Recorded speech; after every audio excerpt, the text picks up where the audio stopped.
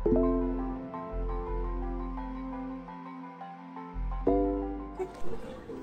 guys, I'm Bianca. Welcome back to my channel, Bianca's tour of Maritime area. Do you know Tianjin has a place which is known as the Forbidden City on the Sea? It's one of the landmarks of Tianjin Binhai New Area and the first national Maritime Museum of China. If you are interested in it, please follow me to this tour here.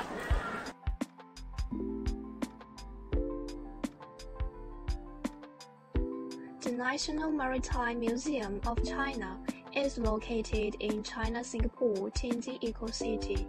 The main body of the building has 3 floors, and the parts have 4 floors. The contents of the exhibition revolve around the theme of ocean and humanity, which is divided into 3 sections: marine humanity, marine nature, and marine ecology. The museum has 6 exhibition areas and 15 exhibition halls.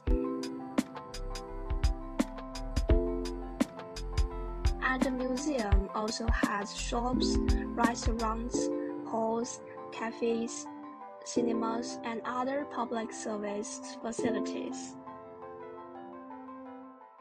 The first floor of the museum has 3 main exhibition halls.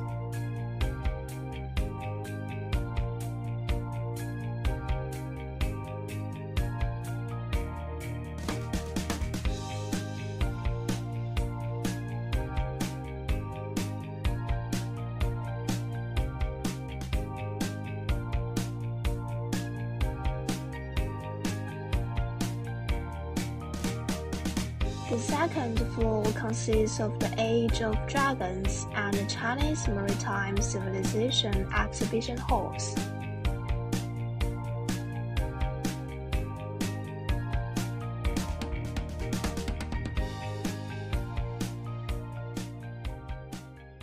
The 3 floors of the museum contain several themes: the diversity of marine species, marine environment and sustainable development, the rise of the age of exploration, human exploration of the Earth, and the connection between the ocean and astronomy.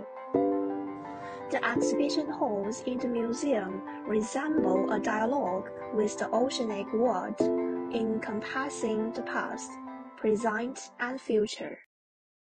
The museum breaks away from commercial exhibition methods, seamlessly incorporating multimedia interaction systems and smart applications throughout its premises.